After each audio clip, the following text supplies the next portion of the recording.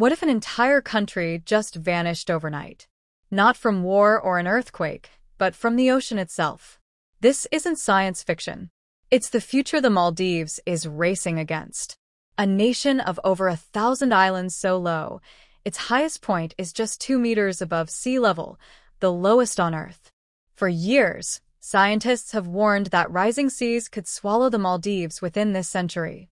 If that happens, it would become the first country in history to completely disappear because of climate change. Imagine a country with no land to return to. Where would its 500,000 citizens go? Its culture, its language, its history, all without a home. The Maldivian government is already preparing for the unthinkable, buying land abroad, and even designing floating cities to survive. Entire neighborhoods that float on the ocean like futuristic islands.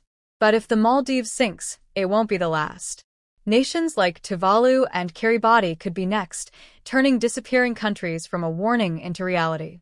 So the real question isn't if this country disappears. It's whether the world will act before the tide does.